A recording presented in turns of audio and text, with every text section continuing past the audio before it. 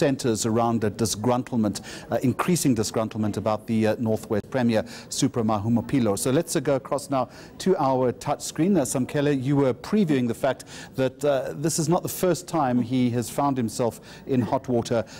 Just give us the timeline on the story. Well, Jeremy, let's first look at when the Hawks raided the Northwest Province.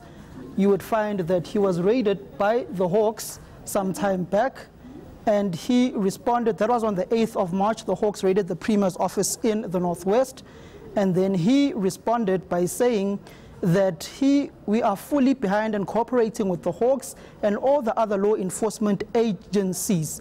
Then there was the time when the Minister of Health, Aaron Motsoaledi, descended upon the Mediosa contract, where a staggering amount of 30 million rands was basically sent into the Gupta's account through this Mediosa contract. Aaron Motsoaledi, the Minister of Health, he had these words to say: ATM card for the Guptas. That was in the Northwest Province. That caused a lot of stir. The Premier, Supra Mahumapelo, responded, saying this is a populist approach by the Minister of Health, Aaron Motsoaledi, which prompted the President of the country, Cyril Ramaphosa, to rein both of them in, and mainly the Premier, Supra Mahumapelo. Then you had the hit back by the Premier on Supra's powers within the province. You've got all of these allegations that have been going on about the Department of Public Works, Human Settlements, and the Department of Health.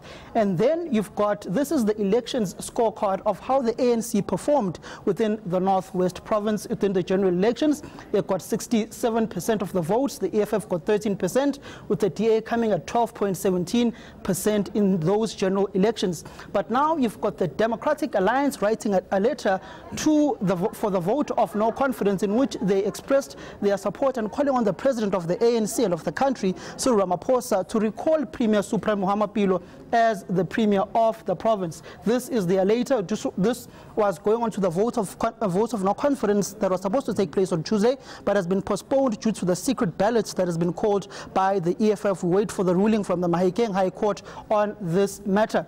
Then you've got the issue of votes here.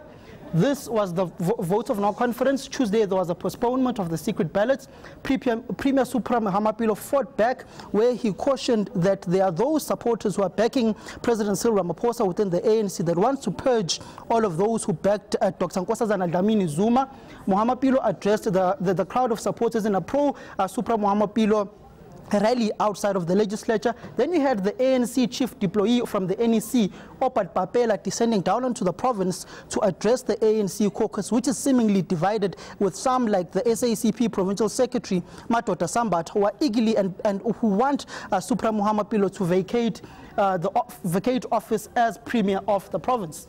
Then you've got the protests that have erupted since yesterday up until today, which are the anti-Premier Supra Mahumapelo protest in Mahikeng. You've got Botswana, who's now cautioning their citizens not to travel to Mahikeng due to these protests that have erupted. Then yesterday in Hartbeespoort Dam, the ANC NWC, the National Working Committee, descended onto the province to speak to the legislature caucus and with ANC structures, the PEC, the regions, on what's truly happening in the province. You'd remember that Northwest has 4 regions. 3 regions were disbanded for the past 3 years, and they've not had proper regional conferences, with Bujanala having their conference nullified, and they were not even voting delegates at the ANC conference. So even buses were torched there yesterday morning, with residents calling for the resignation of the Premier Supra Mahumapelo. So that's where we're at right now. Our colleague Michael Apple is going back to the province to cover the protest and speak to the Provincial Youth League, which is seemingly taking a negative stance against the Premier and backing their president, Colin Maino, who's also coming out with rather huge revelations against Premier Supra Mahumapelo that he introduced him to the Gupta family.